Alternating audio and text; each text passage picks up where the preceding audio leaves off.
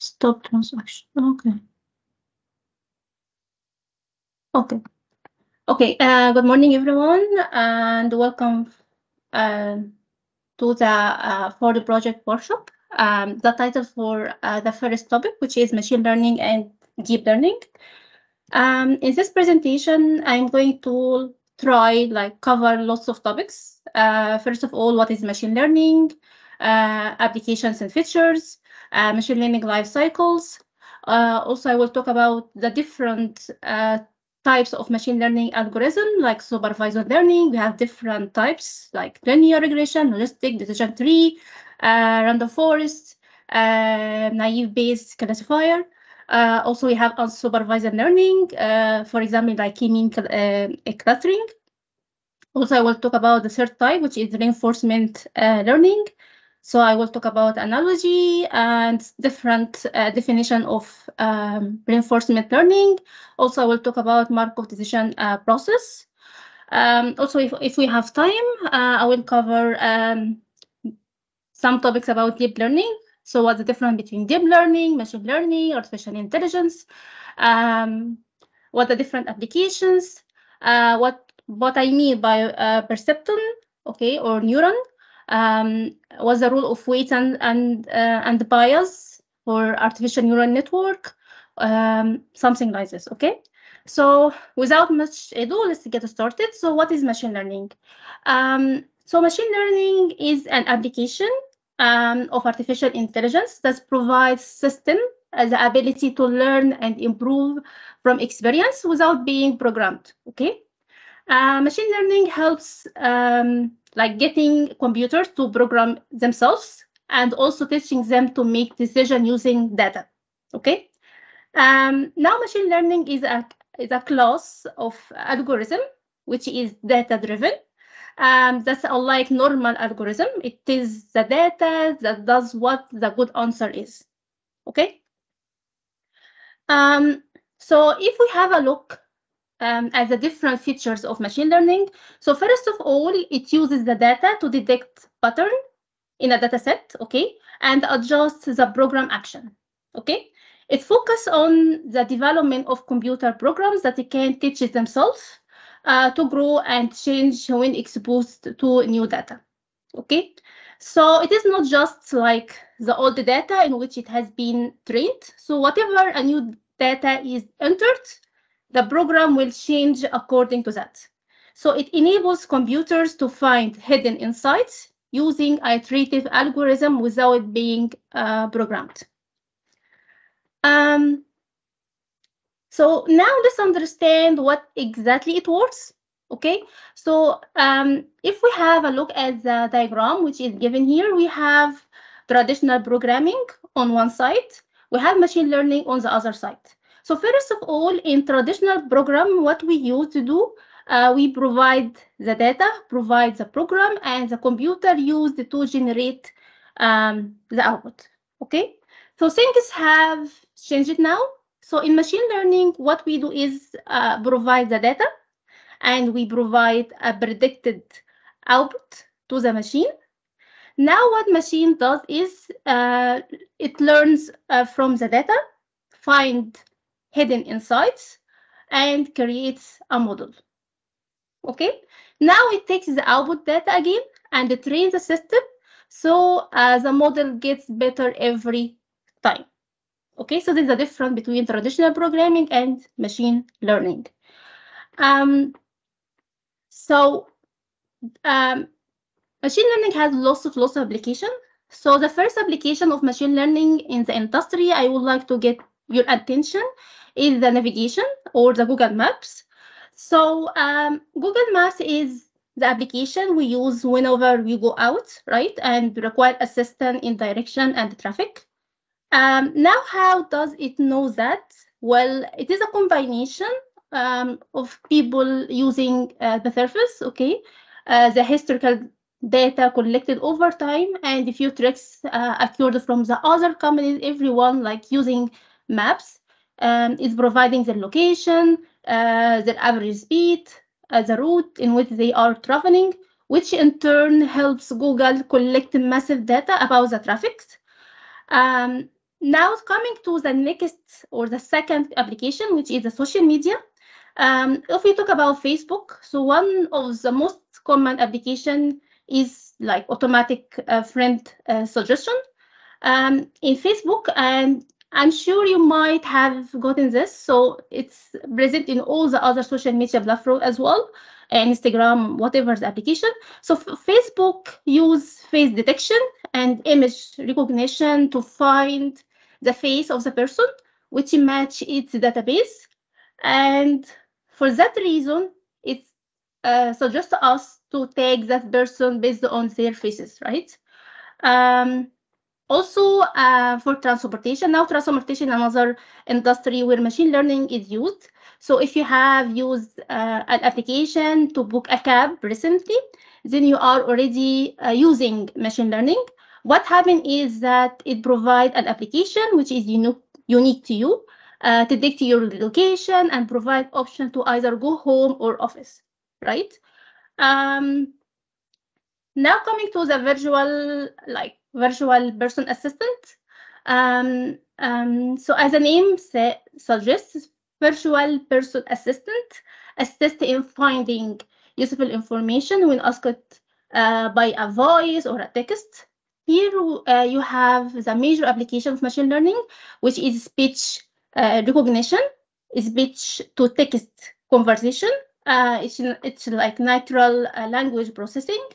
All you need to do is ask very simple question, like, for example, what is my schedule for tomorrow, or show my upcoming flights. Now, for answering, your personal assistant search for information to collect the information. Okay. So actually, recently, personal assistants are being used in different food ordering application for online training and for websites. Also for like product recommendation. Now it's one of the area where machine learning is necessary. Now suppose you check an item in Amazon, okay, but you don't buy it. Then in the next day, you are watching a video on YouTube and suddenly you see the same ad for the same item, okay? And then you switch to a Facebook and there also you see the same ad again. And again, you go back to like for any other website and you see the same ad for the same items. So how does this happen? This happens because Google tracks your like your search history and recommend based on your research history. Okay, this is one of the coolest application of machine learning, and in fact, 35% of Amazon revenue is generated by the product recommendations, which is very funny. Another application is self-driving cars. Okay, if we talk about self-driving cars, it's here and people are already using this. Now machine learning plays a very important role in self-driving cars. So in Tesla, which is the leader in the business now, use also machine learning for like their design of their cars. So now in the media state that they didn't train their model to detect people or any of the objects. As such, the model works on deep learning. It uses a lot of sensors, which are a part of IoT or Internet of Things. Okay. Also, we have Google Translate. Everyone uses Google Translate for sure. So now remember the time like when you travel to a new place and you find it's very difficult to communicate with the locals or finding local spots where everything is written in a different language. Okay. So when those days are gone, now Google Machine Translation is a neural machine learning that works on thousands of language and dictionary. It uses like neural language processing to provide the most accurate translation of any sentences of words. Also, another application, if we are talking about dynamic pricing setting, okay? For example, Uber. How does Uber determine the price if you are getting late for a meeting and you need like to book an Uber in a crowded area. Okay, so get ready to pay twice the normal fare, right? So it depends on different factors. Now coming to the final application of machine learning we have is the online video streaming. So everyone is using online video streaming for sure, like Netflix or Amazon Prime Video. Okay, guys. So we have lots of application of machine learning. Okay, now a typical machine learning life cycles. Any machine learning we are talking about, we have like 6 steps. Okay. The first step is collecting data. Second is data wrangling, or we call it data cleaning. Okay. Then we have the third step is analyze the data. Fourth steps where we train the algorithm. The first step is where we test the algorithm. And sixth step is when we deploy this particular algorithm for industrial applications. Okay. So when we talk about the first step, which is collecting data, so here data is being collected from different sources, right? And this stage involves the collection of all relevant data from different sources. Okay. Now, if we talk about data wrangling, okay. So data wrangling is the process like of cleaning and converting raw data into formats that allow convenient consumption. Now, this is a very important part in the machine learning cycle, and it's very time that we are receive the data, which is clean and is in proper formats. Sometimes this value is missing.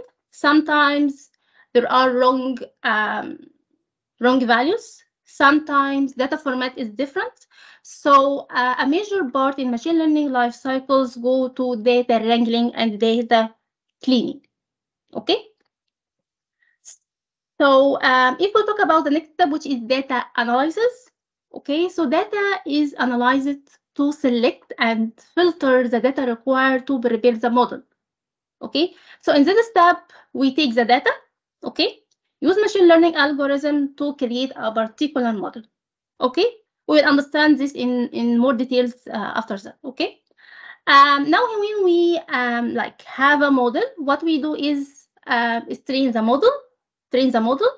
Now here we use the data sets, and the algorithm is trained the data set.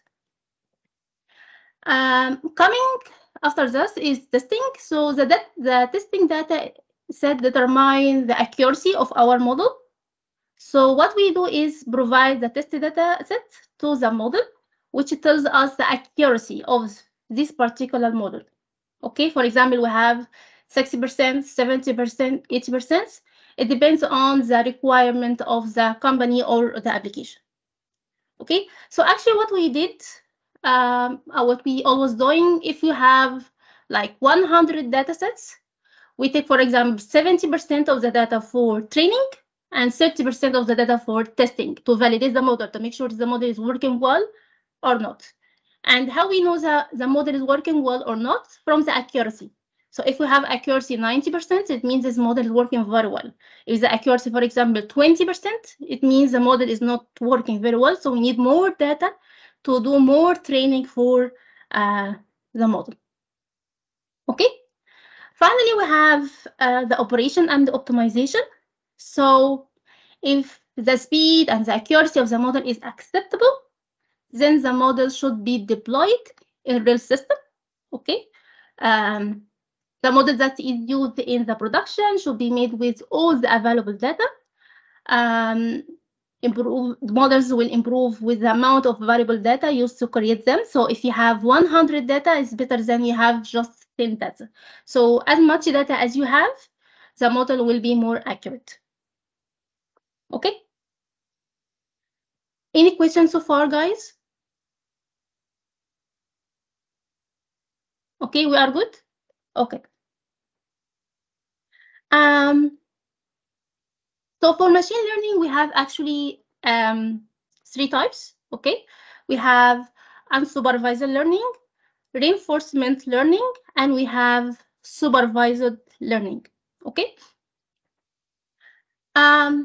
So if we talk about supervised machine learning, so supervised learning is where you have the input variable X and the output variable Y, and use an algorithm to learn the mapping function from the input to the output. Okay? So if we take this case, or the case of object detection here, or face detection here, so first of all, what we do is input the raw data in the form of labeled faces, okay? And again, it's not necessary that we just input faces to train the model, okay? What we do is input like a mixtures of faces and non-faces images. So as you can see here, we have labeled faces. What we do is provide the data to the algorithm. The algorithm will create a model. It uses the training data sets to understand what exactly is in a face, what exactly is in the picture, what is not a face, and after that, the model is done with the training and the processing. So to test the model, what we do is provide a particular input of a face or a non-face. The major part of supervised learning here is that we exactly know the output. So when we are providing a face, we ourselves know that it is a face. So to test this particular model and get the accuracy, we use the labeled input raw data. Okay, this is for supervised learning. Okay, next when we talk about unsupervised learning, so unsupervised learning is a training of a model using the information that is not classified or not labeled. Okay, now this model can be used to cluster the input data in classes, for example, for a basket full of vegetables. Okay, we can cluster different fruits based on their color or their size. Okay, so if I have a look at this particular example here, what we are doing is we are inputting the raw data, which can be either apple, banana, mango. Okay, what we don't have here, which was discussed in the supervised learning, are the labels. Okay, so what the algorithm does is it visually gets the feature of a particular set of data. It makes clusters. So what will happen is it will make a cluster of red-looking fruits, right? Which is here apple, right? Yellow-looking fruit, which here is banana, right? And based on the shape, also it determines what exactly the fruit is, and categorize a mango, banana, or apple. Okay, guys, this is unsupervised learning. Now, the third type of learning which we have here is reinforcement learning. So, reinforcement learning is a learning by interacting with a space or the environment. It selects an action on the basis of its past experience and also by new choices. Okay, so reinforcement learning learns from the consequences of its actions rather than from being taught. So if we have a look at this example here, the input data we have, what it does is it goes to the training, go to the agent, where the agent selects the algorithm. It takes the best action from the environment, gets the reward. So if you provide a picture of a green apples, although the apple is red, what will do is it will try to get an answer, and with the past experience, what it has, it will recreate the algorithm and then finally provide an output, which is according to our requirement. Okay, I will discuss in more details about the three types. This is just like general description about the different types of machine learning. So what I will do now, I will dig deeper into all these types of machine learning one by one. Okay. So let's get started with supervised learning. Okay. And understand exactly what is supervised learning and what is the different algorithm inside this type of machine learning. Okay. So supervised learning is where you have the input variable X and output variable y, and using the algorithm to learn the mapping function from the input to the output. Okay, as I mentioned earlier with the example of face detection. So if we have like a look at the supervisor learning steps, what will be the workflow here? So the model is used, as you can see here, we have like the historical data. Okay, then again we have the random sampling. We split the data and test the data using the training data sets with the help of machine learning, which is supervised machine learning in this case. Then we create the statistical model. Okay. Now, after we have a model which is being generated with the help of the training data set, what we do is use the testing data, okay, for prediction and testing. What we do is get the output, and finally we have the model. So whatever the data you have 100, you have 1,000, you just divide this data to, for example, 70% for training and 30% for testing. From 70% of data, you create your model. This model can be statistical model, okay? And after you have the model, you need to test the model. You need to validate the model to make sure it's working well or not. So you have some data here to test the model, okay? And see the accuracy. If the accuracy is above 90%, so the model is working very well, okay? So we can use this model and test it in a practical example. If not, so we need to do more training by using more data sets. Okay? Excuse me. So when we talk about algorithm of supervising machine learning, it's not just like one. Okay, there are lots of algorithms in machine learning. So we have linear regression, we have logistic regression, we have decision tree, we have random forest, we have naive Bayes classifier. We use different algorithms depends on the applications. Okay, so for example, for linear regression, okay, linear regression is used to estimate the real value for the cost of houses, the number of cars, the total sales based on the continuous variables. Okay, this is for linear regression. If you talk about, for example, logistic regression, okay, it is used to estimate discrete values, which is binary values like 0 and 1, yes or no, true or false, okay, based on the given set of independent way. So for example, if you're talking about something like the chance of winning, okay, it can be true or false, or will it rain today or not, okay? So it depends. Also, we have decision tree. So we use decision tree if we need to make a decision, okay? Also for random forest. For random forest, it's the same like decision tree if we need to make a decision, but it is better because we are using different decision tree inside one algorithm. Okay, so we use every algorithm depends on the application. Okay, and based on the data we have. So if we have a data like just 0 and 1 or yes or no, so we just use logistic regression. Okay, if we have a linear relationship between the inputs and the output, we use linear regression. If we need to make a decision, so we have two options. We can use decision tree or random forest. Okay, naive Bayes classifier, we use this one if we need to make or to know the probability of something will be happened or not. So it depends on the application.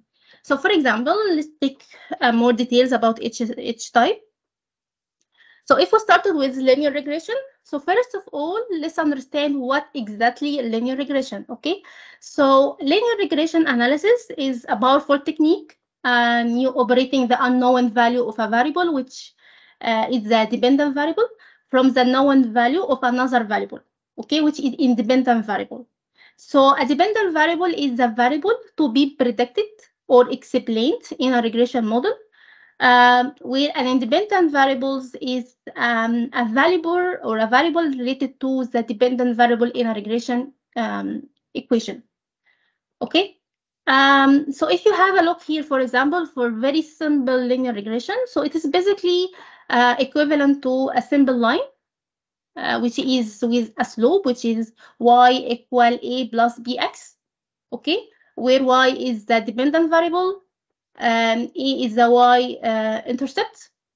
We have b, which is the slope of the line, and the x, which is the independent variable. So intercept is the value of the dependent variable y when the value of the independent variable x is 0. Okay, it is like the line cut the y-axis, where the slope is the change in the dependent variable from a unit increase in the dependent variable. Okay, so it is like a tangent of the angle made by the line with the x-axis. Okay, now when we talk about the relation between the variables, we have a particular term which is known as a correlation. So correlation is an very important factor to check the dependent or the dependencies between different variables. Okay, what it does is it gives us like insight of the relationship between different variables. So correlation is a very important term here. Okay, guys. Now, if we talk about now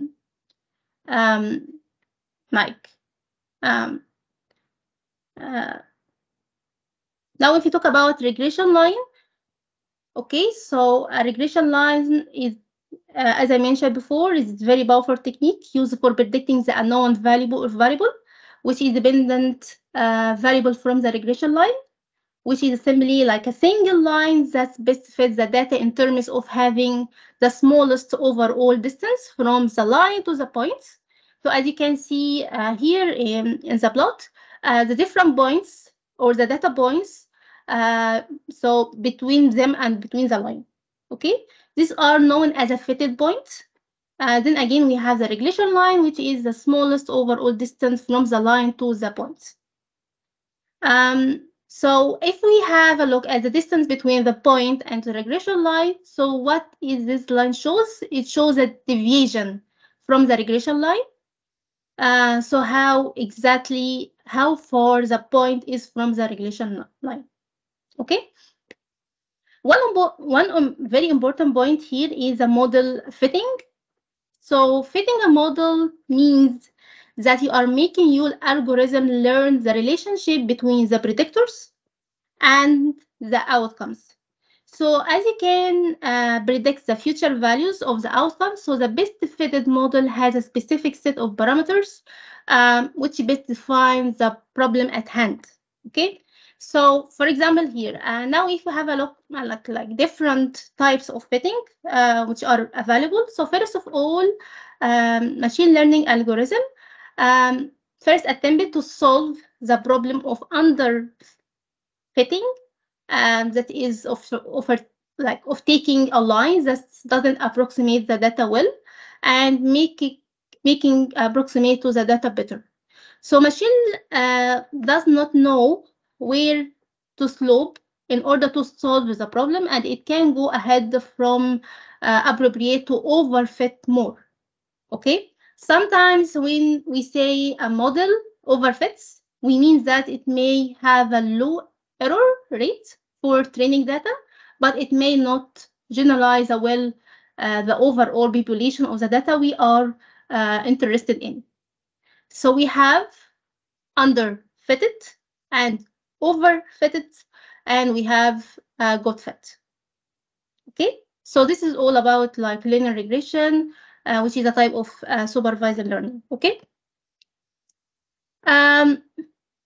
Next, we have to understand the need for logistic regression. Okay, so let's consider a use case here, as in election are being held in our country, and suppose that we are interested to know which candidate will win. Okay, now the outcome variables results in binary, right? Either win or lose, right?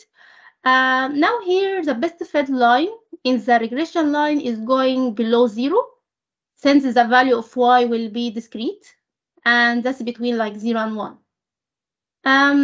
The linear line has to be clipped at 0 and 1, right? Now linear regression gives us only a single line to classify the output with a linear regression.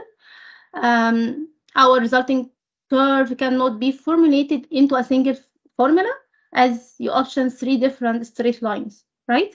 What we need is a new way to solve this problem. So for that reason, people come up with logistic regression. So let's understand what is logistic regression. So logistic regression is like a statistical model or a statistical method for analyzing the data set in which there are one or more independent variables that determine an outcome, and the outcome is a binary class type. So for example, a patient makes like a checkup in the hospital, and he's interested to know whether he has a cancer or not.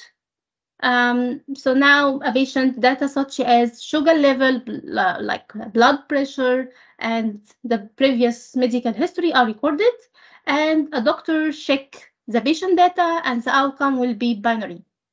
0, right, if he has a cancer, and 1 if he doesn't have a cancer, something like this, okay?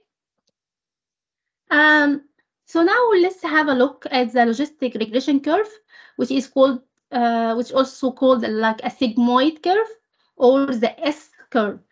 Okay, so logistic regression or sigmoid curve or S curve. Okay, so all are the same.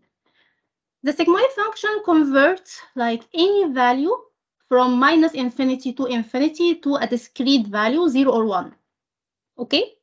Now, how to decide whether the value is 0 or 1 from this curve? So let's take an example. What we do is like provide a threshold, okay, value. For example, with the threshold value of like 0.7 or 4, this value.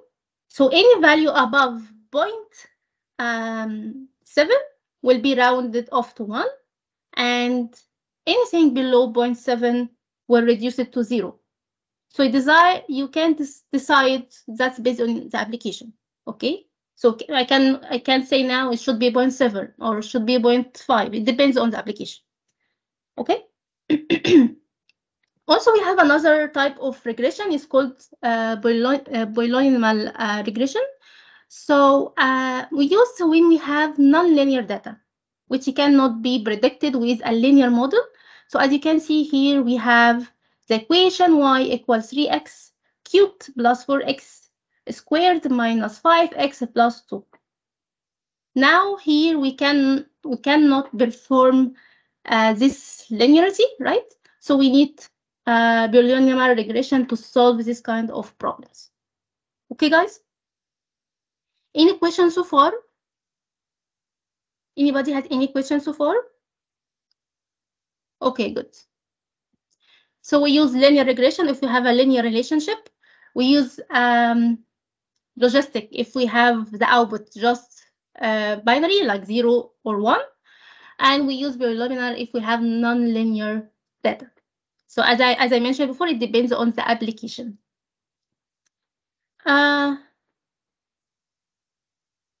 Okay. Decision tree. Decision tree is one of the most used algorithms in supervised learning. So decision tree is a tree, like a structure in which internal node represents tests on an attribute. Now, each attribute represents the outcome of a test, and each leaf node represents the class label, which is a decision taken after computing all the attributes. Okay? Apart from root to the leaf represent classification rules, and decision tree is made from our data by analyzing the variable from a decision tree. Okay, so we use decision tree if we need to make a decision. Okay, this is the best algorithm. So let's take an example. Let's like implement the decision tree. So suppose here, for example, we have a data set in which we have the outlook. So I'll just ask Arina how the weather is today. Is like sunny or it is rainy or it is windy. So this is an example, for example. So if we need to make a decision for tomorrow it will be sunny or not, we can implement these types of algorithm, okay? So what we can do is we can divide the data, okay, as a sunny, overcast, and rainy, okay? As you can see in the overcast, we have humidity, high, normal, weak. So yes, during overcast weekend, play, right? So this depends on the data. And if you have a look at the rainy area, we have 3 yes and 2 no. What we are going to do is split it further. And when we talk about the sunny, we have humidity, and in humidity we have high and normal. So when the humidity is normal, we are going to play, which is a pure subset. And if the humidity is high, we are not going to play, which is also a pure subset. So it depends on the data which we have. We can make a decision if we can play tomorrow or we cannot play. If we don't have enough data, we need to split more to make a more decision. Okay. Another example. For example, I have an offer, okay, to go to like any company, to work in a company, and I need to make a decision if I will accept this offer or not. Okay. For example, the salary is 50,000. Okay. If it no, for sure I will decline the offer because the salary is very low for me. Okay. If yes, I will ask myself another question. So I need to travel there more than 1 hour. For example, I'm living in Hamilton. If I want there for Windsor, so I have to drive for at least 3 hours or 4 hours. If it's yes, so I have to decline the offer. If it's no, so I will ask myself another question. Okay, so it will offer me a free coffee. Okay, if yes, I will accept the offer. If no, I will decline the offer. Something like this. So we are doing decision tree every day in our life. We make it in our personal life and our work. So we always use a decision tree to make a decision. Okay, or a good decision. Okay. Now let's understand exactly what is random forest. So random forest is a simple classifier made using many decision tree models. So we have 1 decision tree, 2nd, 3rd, and 4th. So we have 4 decision tree. For example, it can be 5 or 6 or 7. Okay, it combines the results from different models, and the results from many models is usually better than the result of one of the individual model, right? Because every tree votes for one class. The final decision is based on the majority of votes, and this is better than a decision tree because compared to a decision tree, it can be much more accurate. It can handle thousands of inputs, variables, without variable deletion, and what it does is it gives an estimate of what variables are important in the classification. Okay. So to make a decision, you have 2 options. If you have not much data, you can use decision tree. If you have lots of data, we are talking about thousands, okay, or 10,000 data, so you can use random forest because it's better. It can give you a better accuracy. Okay. Okay. The second one is naive Bayes. Okay. So naive Bayes is a simple but a powerful algorithm for predicting modeling. Okay. So if you need to make a prediction. Okay. Now it is a classification technique based on the Bayes theorem with an assumption of independence among predictors. Okay. It divided into 2 parts, which are the naive and the Bayes. Okay, so in simple term, a Bayes classifier assumes that the presence of a particular feature in a class is unrelated to the presence of any other feature, even if this feature depends on each other or on the existence of other features. Okay, all of this characterization independently contribute to the probability that, for example, a fruit is an apple or it is an orange, okay? And that's why it is known as a naive-Bayes model. It is very easy to build and useful for very large data sets, okay?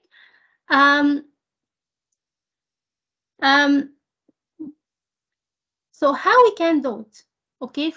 If we take this example, let's return it back for this one. It's very easy. You just implement these equations.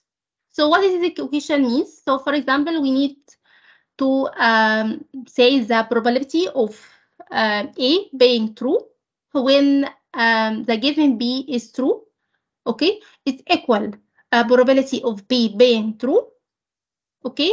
Given A is true, multiplied by probability of A, okay? Divided by probability of B, okay? Okay, let's understand more and take example, okay? This example for what we have here, we have outlook, rainy, rainy, overcast, sunny, sunny, sunny, and so on. And we will play or not. For example, here we'll not play. No, yes, yes, yes, no, yes, no, yes. Okay. What we can do frequency table for sunny and rainy and overcast and just count how many we said yes and how many we say no.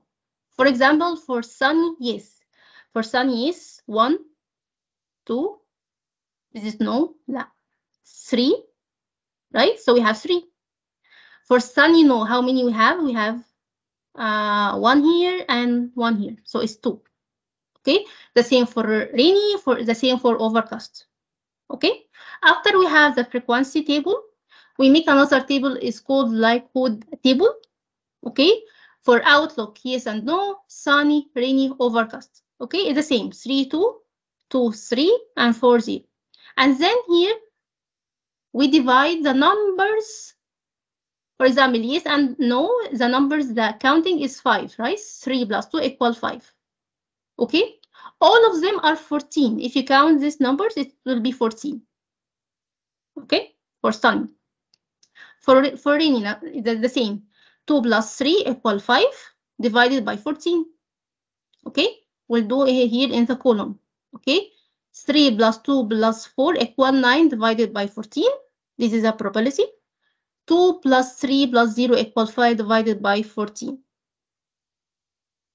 Okay, so here 3 means it is the probability of sunny when yes is true, right? And this one means this is probability of sunny. Okay, this one means the probability of yes, right? Now if we use the same equation here, this equation, and just see we apply it here, right? So probability of yes is true when the sunny is true equal probability of sunny when it yes multiplied by probability of yes divided by probability of sunny. So probability of sunny here, this one, right? 0.36. Probability of yes when probability of sunny when we say yes is true, it should be 0.33. Multiplied by probability of yes, which it should be here is 0.64.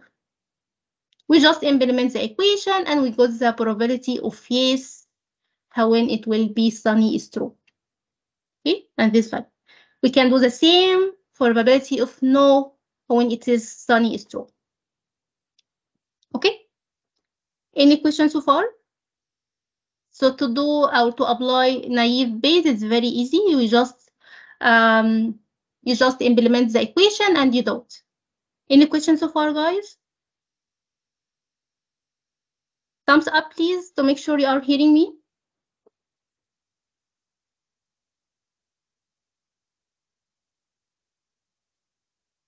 You have a question, Mohandisa?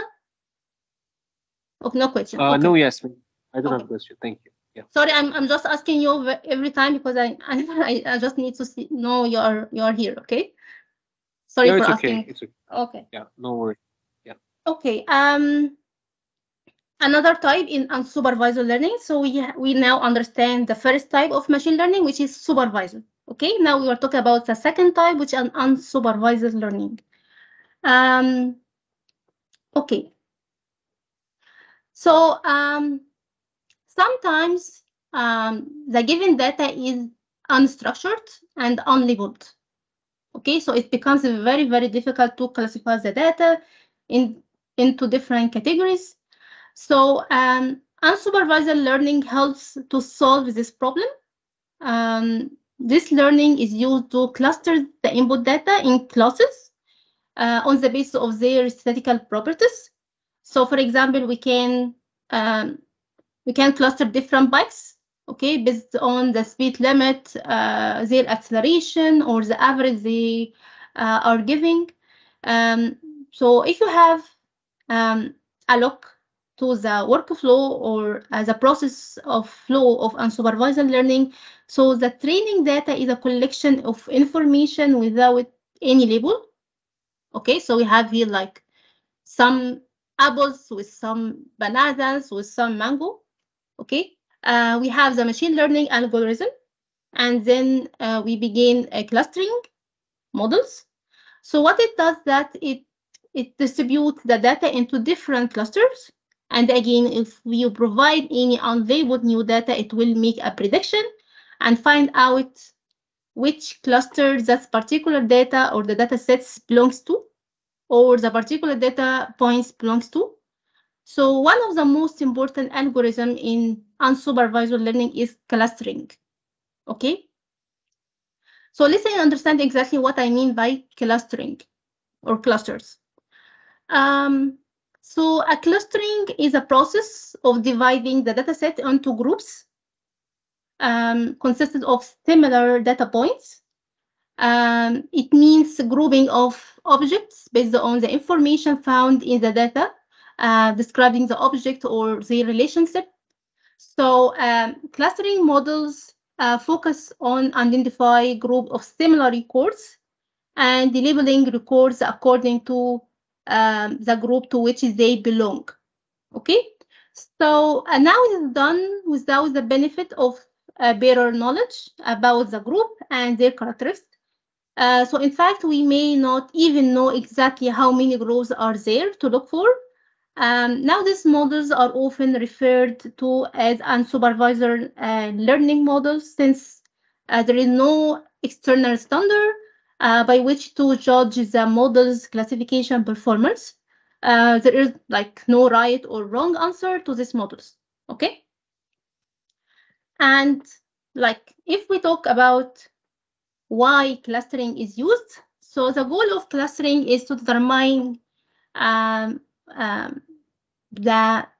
different groups in a set of unlabeled data. So the main goal of clustering is to make sense and the exact value from the last set of structured and unstructured data. So that's why clustering is used in industry, because we don't know exactly what data we have, and we need to use clustering to divide them in different categories. And based on these categories, we can design our algorithm or design our model to predict a specific output. Okay. And here, if like you have a look at the different use cases of clustering in industry. So first of all, it's being used in marketing. So discovering like different groups in like in customer database, such as customer who make a lot of long distance calls, or customer who use IoT, okay, or using internet.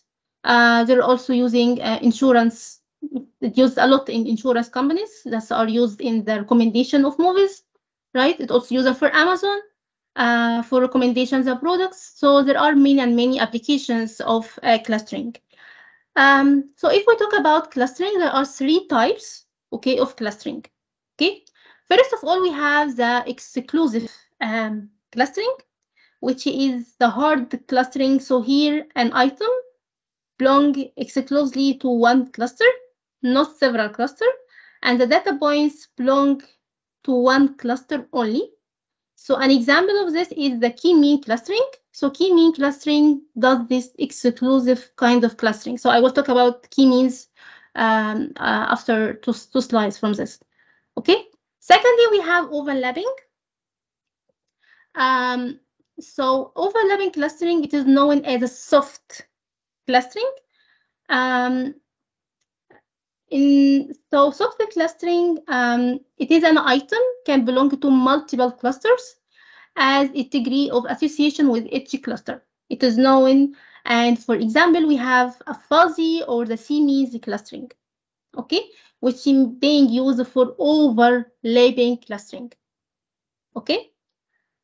And finally, we have hierarchical clustering.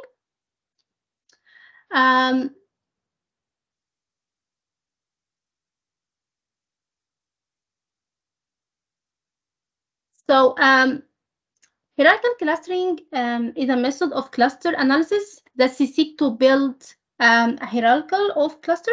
Okay, the endpoint is a set of clusters, which like where each cluster is special from each other cluster, and the objects within each cluster are similar to each other. Okay, for example, here we make it divided like, for example, A and B, and for A we divide it again like C and D, and E and F, and then for example for C we divide it again, okay, for like for example H and O, and so on, okay. So one more time, for any clustering we have three types. Exclusive, from the name, exclusive means it belongs to one cluster, okay. Overlapping, from the meaning overlapping means it can be included to one or two clusters, okay. Hierarchical, it means the cluster, it can be divided into different types, okay, and for each one we can divide it again and so on, something like hierarchy, okay. So now let's understand exactly what I mean key means. As I mentioned before, key means is type of exclusive clustering, and it is very, very common. So we need to understand this very well.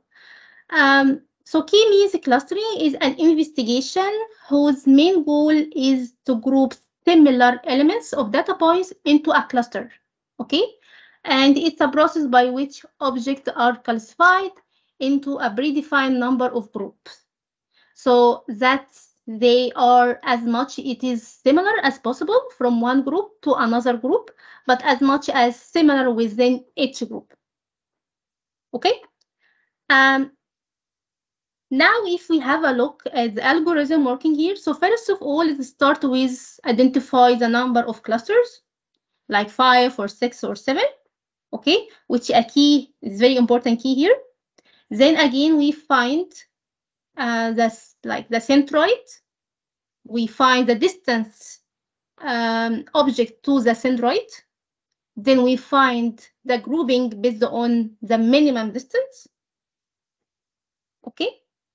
Now, if we talk about, or you ask, you ask yourself, has the centroid convergent? Okay, so if true, then we make a cluster.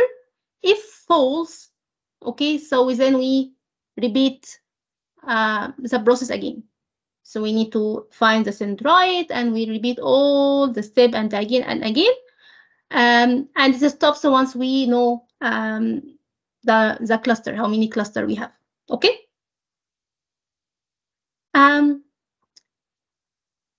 Again, to understand what I mean by key means, let's take an example, okay.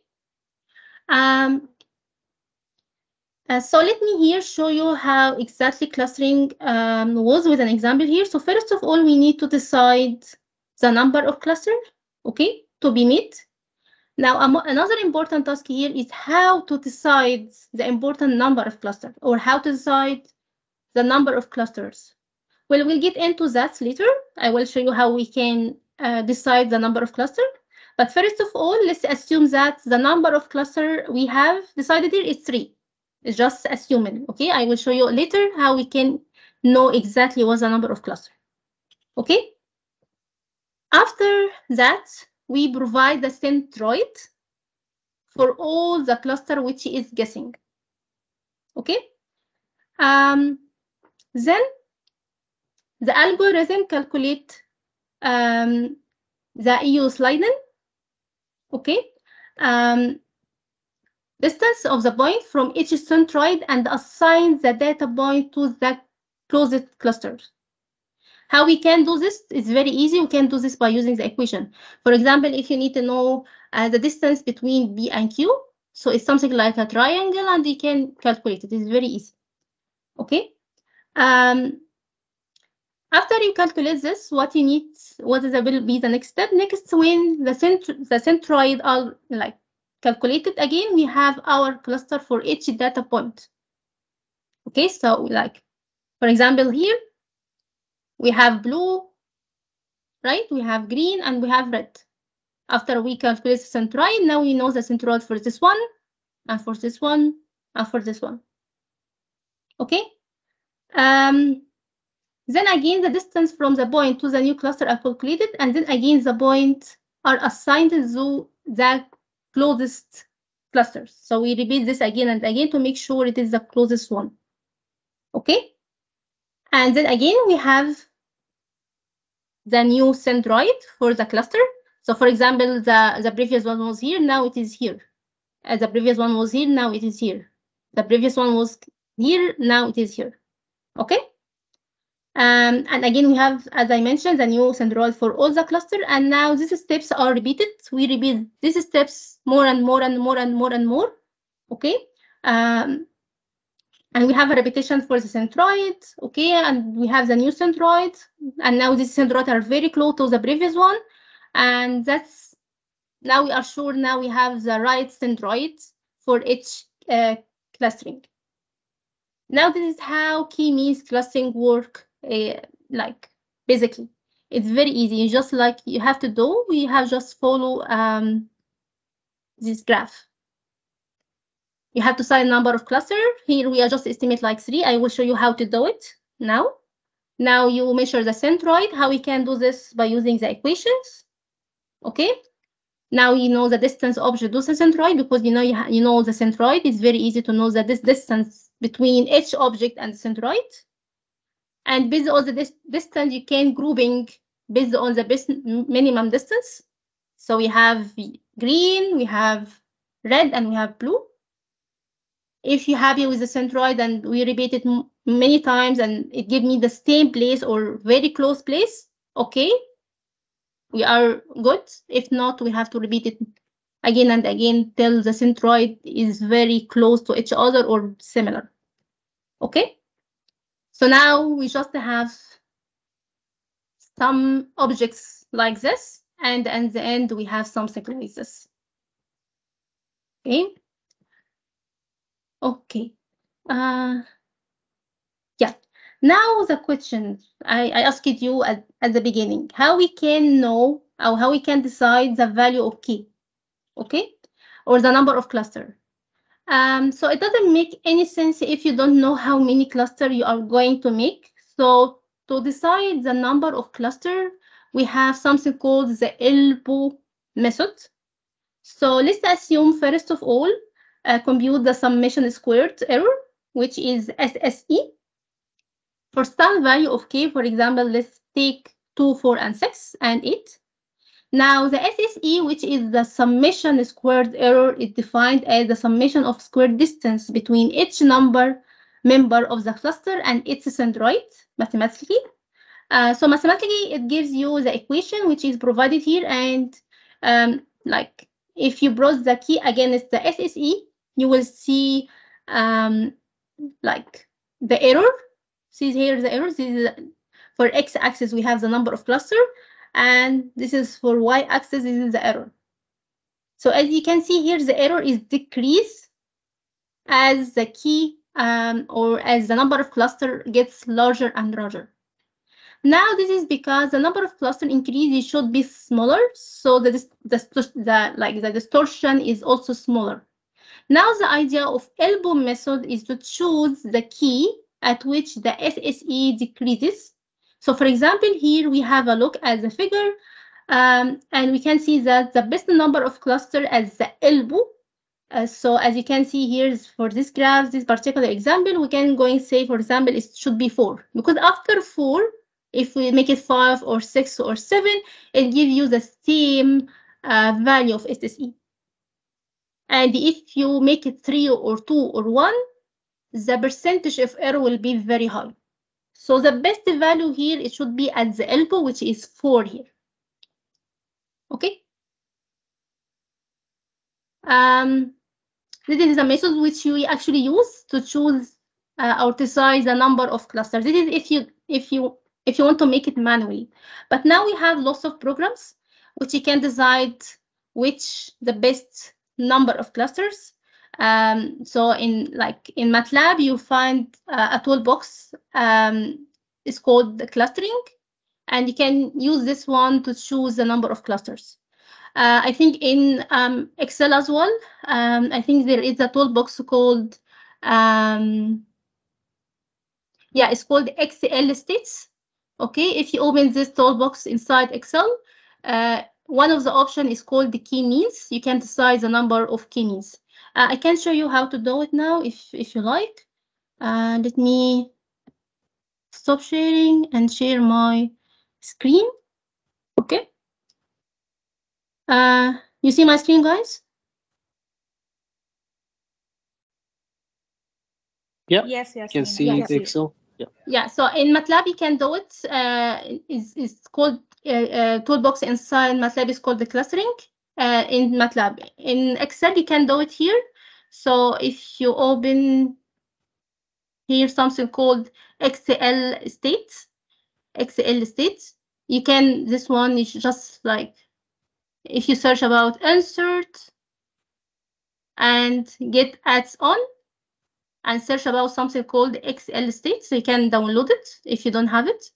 Okay, once you have XL state, open XL state in machine learning here.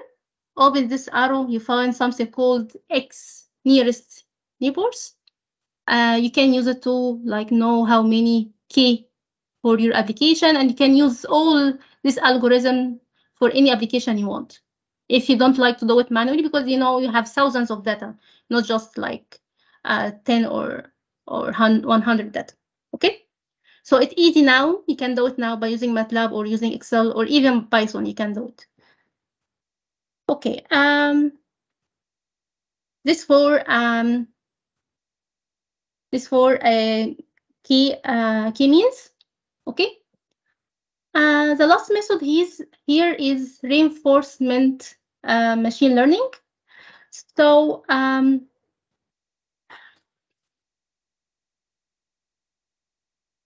sorry guys.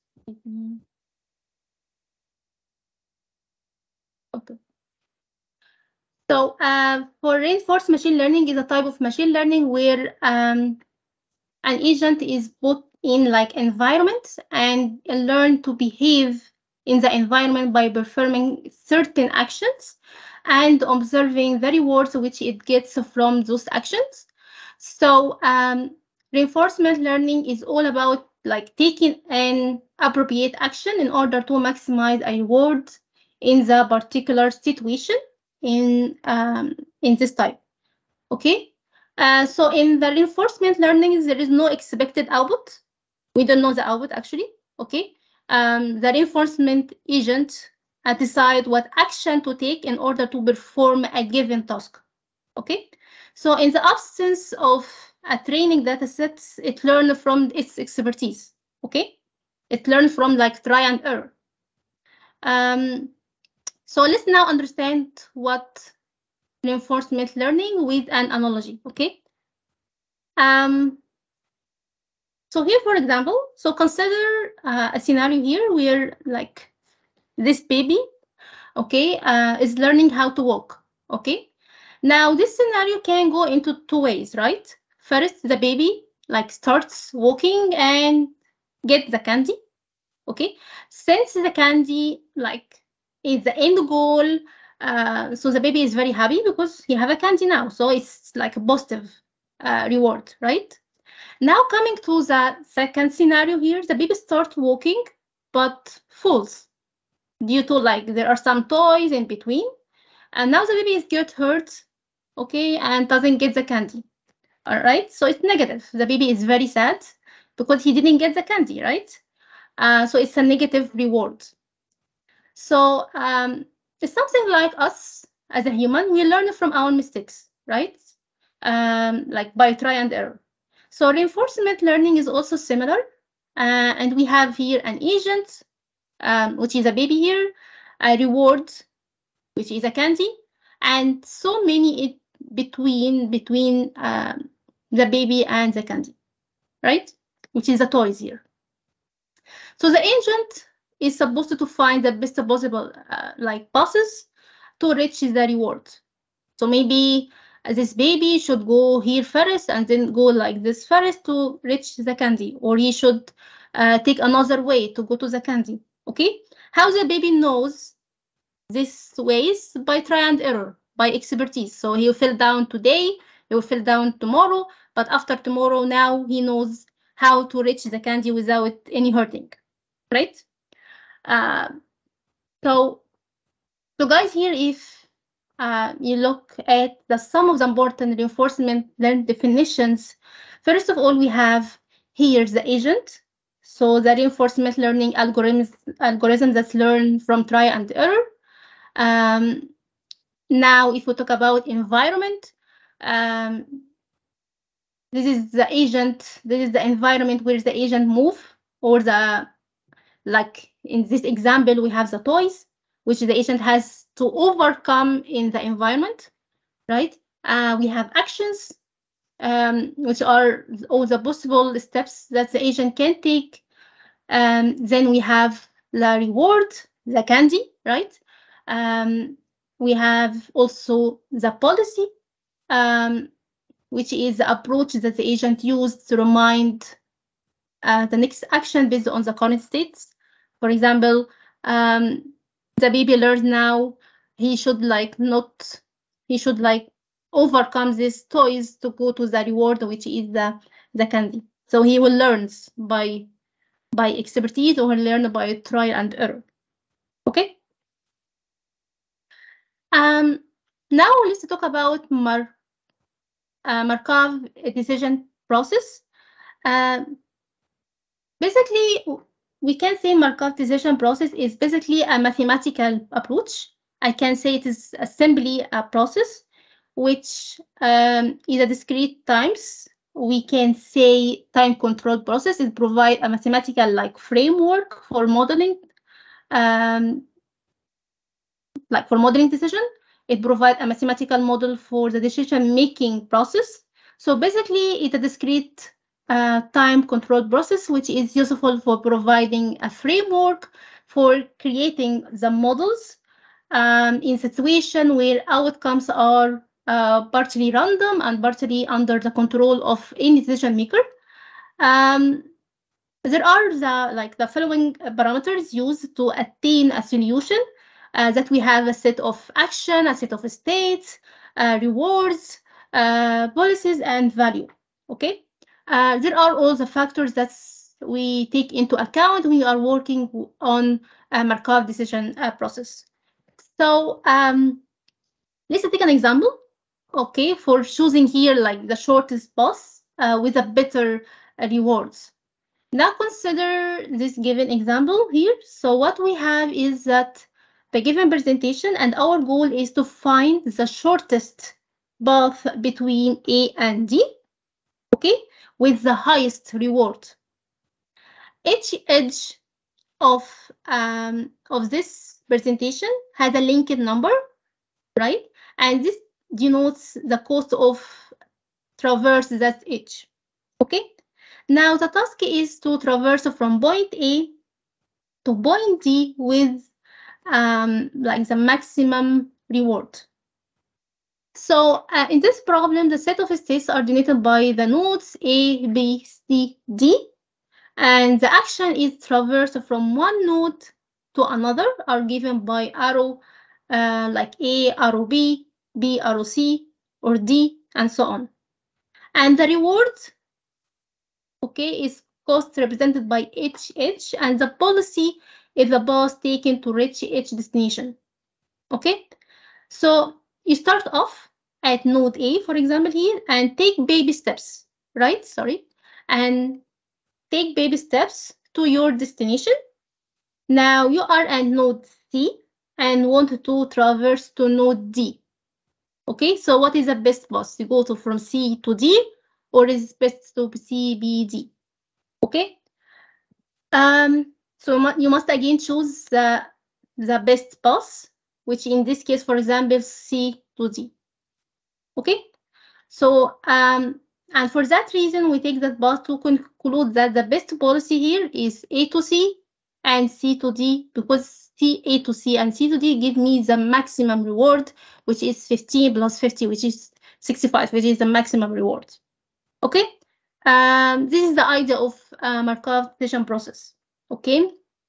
You have agent, you have reward, you have environment, you have policy, and you have to select which policy gives you the best or the maximum reward. Okay, one more time. Now in Python, you can use or design a Markov decision. It's very easy. You have just write the coding and you can do it. But it is the main goal of this presentation to give you understanding what the different types of machine learning, what I mean by Markov decision, what I mean by naive bus, what I mean by decision tree, what is the best algorithm for best application. So each algorithm is suitable for a specific application. So you have to know, if I have this specific application, what is the best algorithm for this application. Okay. And after that, it's very easy to implement the algorithm. You can do it mathematically, or you can do it by using any software like Python or MATLAB. Okay. Now let's move forward, because now it's time is we just have an hour, so I will try to be very fast. Now next move forward to the next part of our presentation, which is understanding about artificial intelligence, deep learning, and machine learning. So data science that has been there for ages, and data science is the extraction of knowledge from data by using scientific techniques and algorithms. People usually have a certain level of dilemma, or I would say like a certain level of confusion when it comes to differentiation between the terms artificial intelligence, machine learning, and deep learning. So here I will try to clear out these doubts.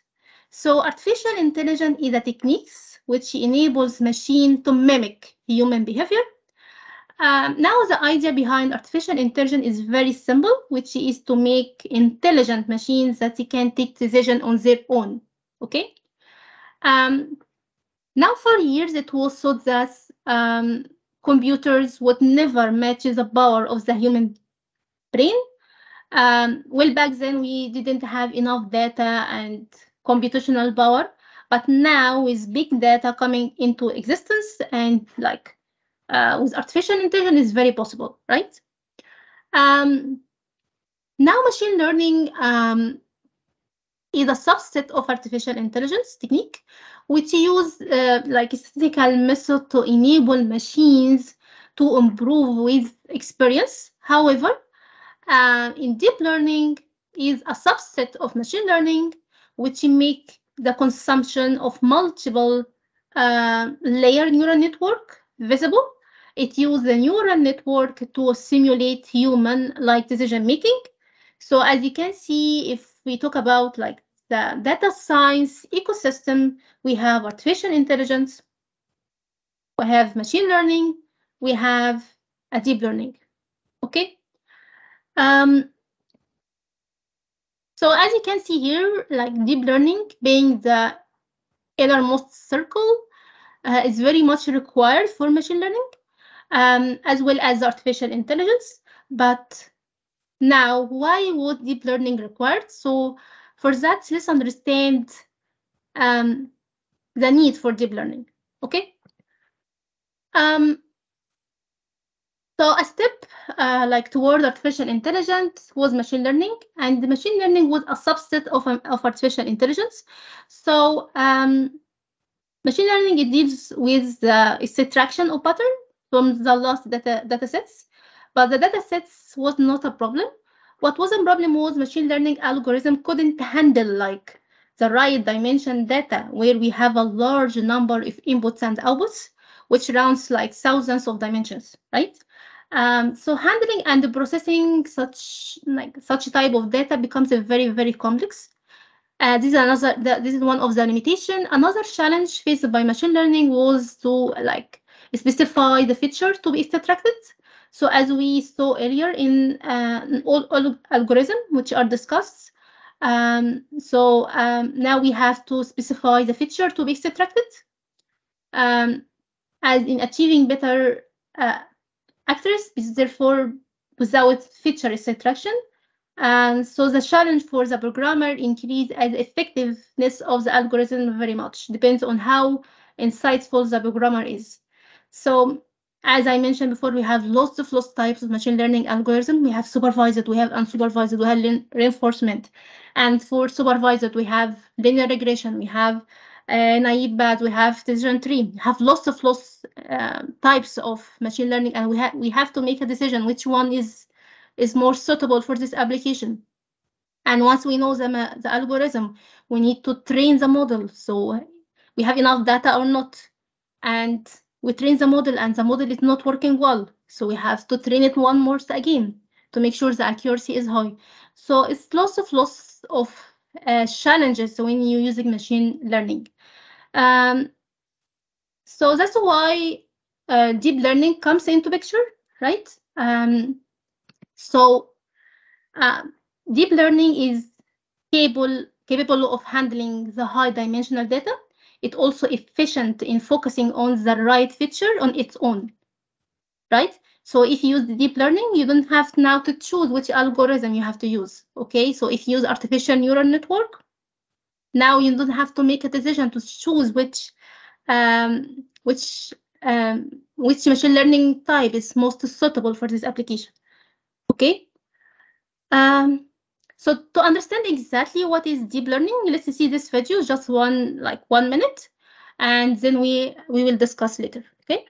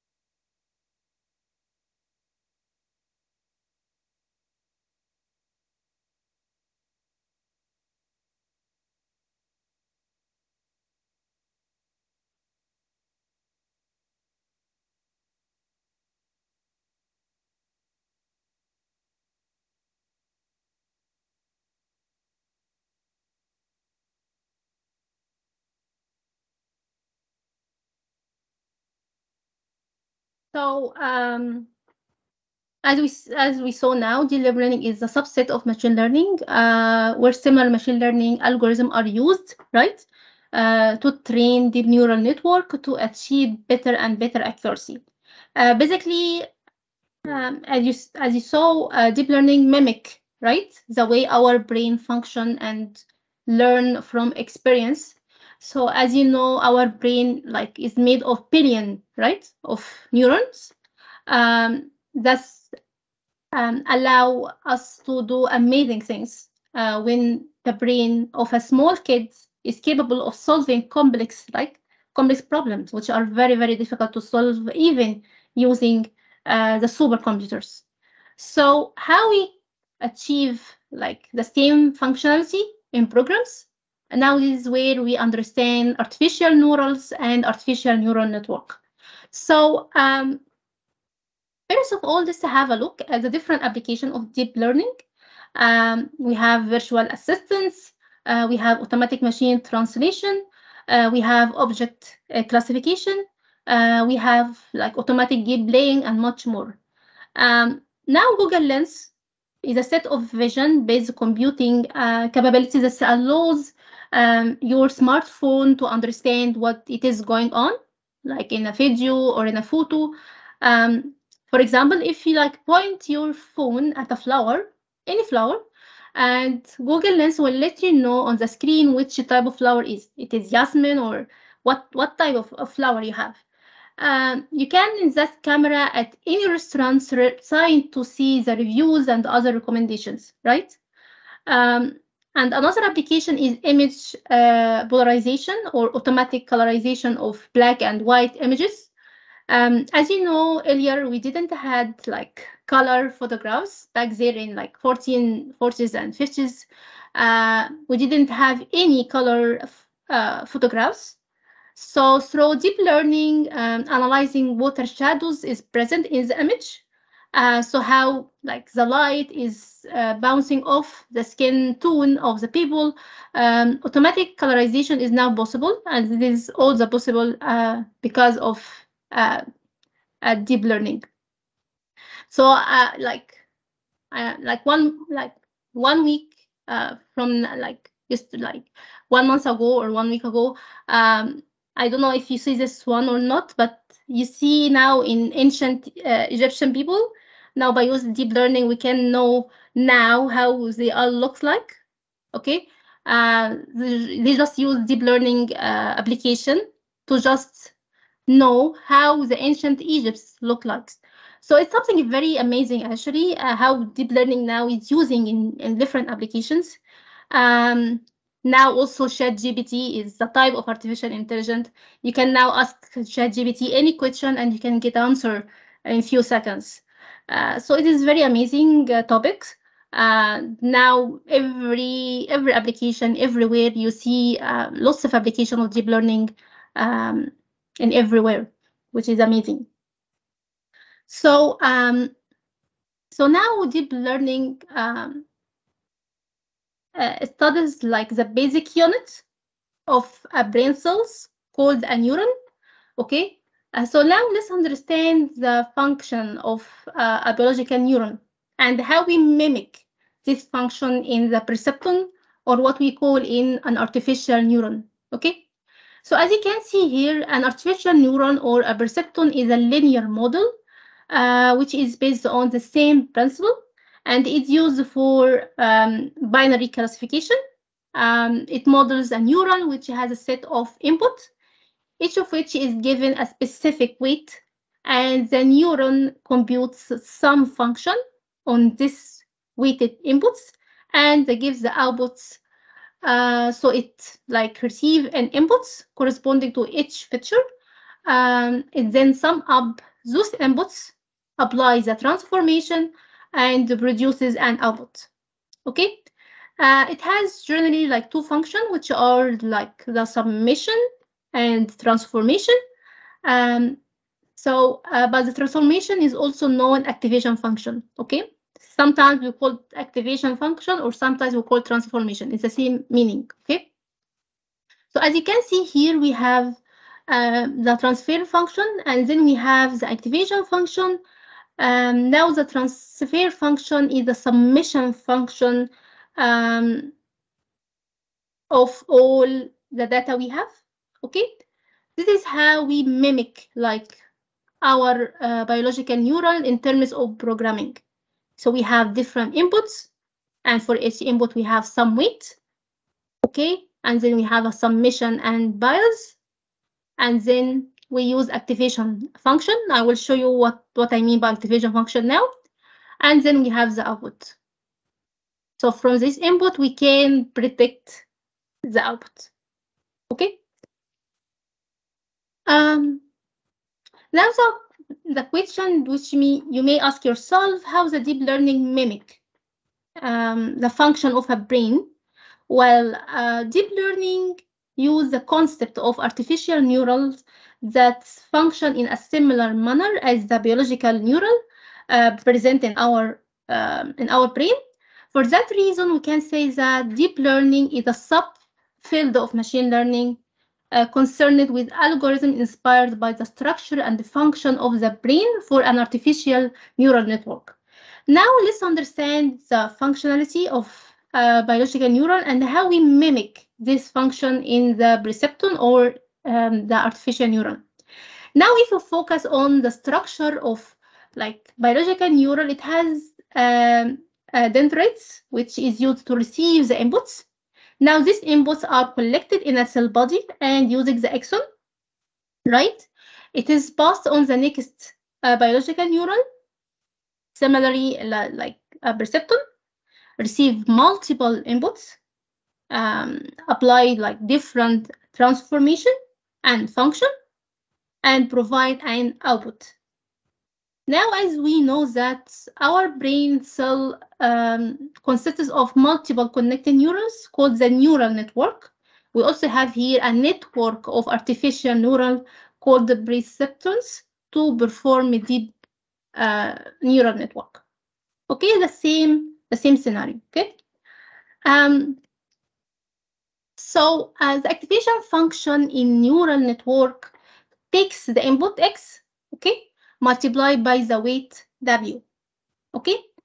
BIAS allow us to shift the activation function by adding a constant, okay, to the input. For example, here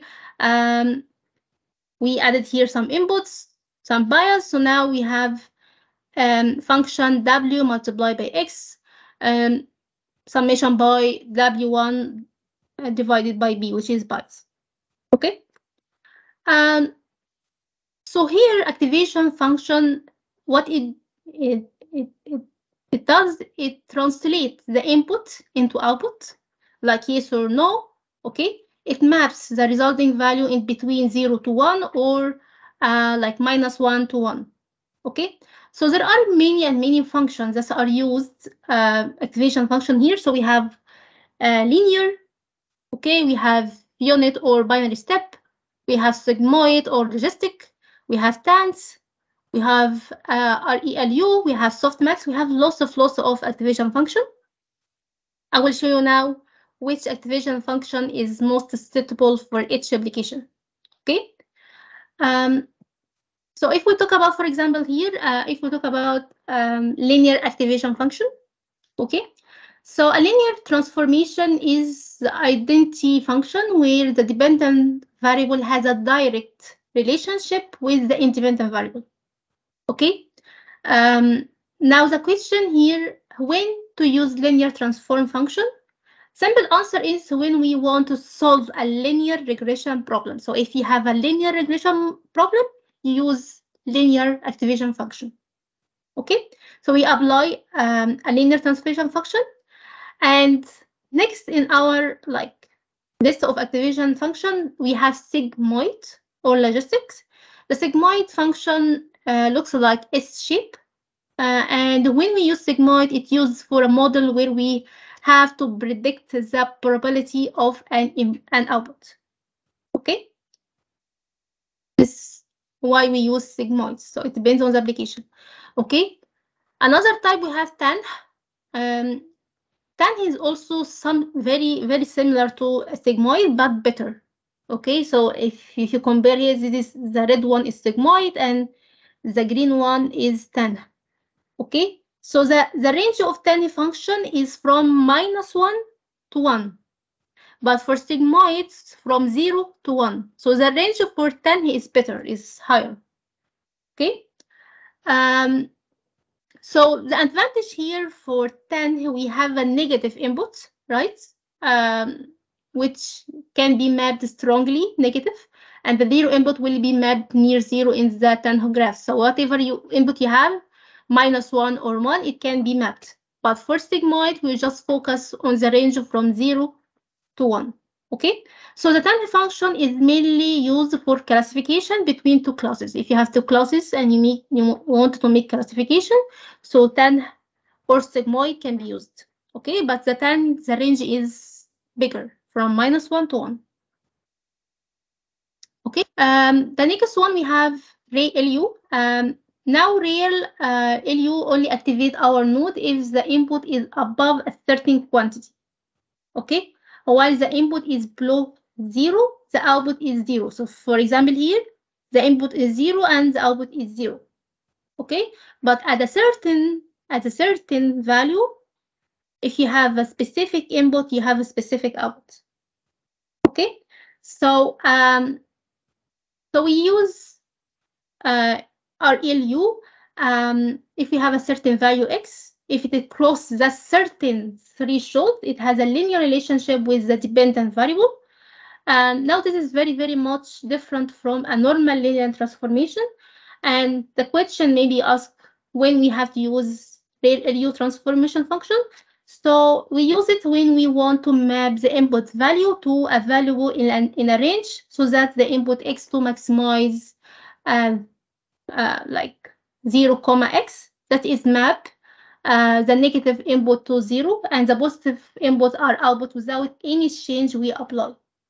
Okay, so if you have a specific threshold you need to apply for your application, so this is the best activation function you need to use. Okay, I know I am talking so much, but I will try to summarize. So what activation function is most possible in your applications? So so you can use binary step. Okay, if you are expecting output something like this, you can use soft plus, you can use ReLU. So it depends on the output you are expecting to have. You can use the best activation function. Okay, so this is the different equations. For sure, you can use it if you do it manually. But as you know now, we have lots of programs which can do activation function and can do deep learning. Like we have a toolbox, it's called artificial neural network inside MATLAB. You can use it, or you can use this equation if you write the coding inside Python. Okay.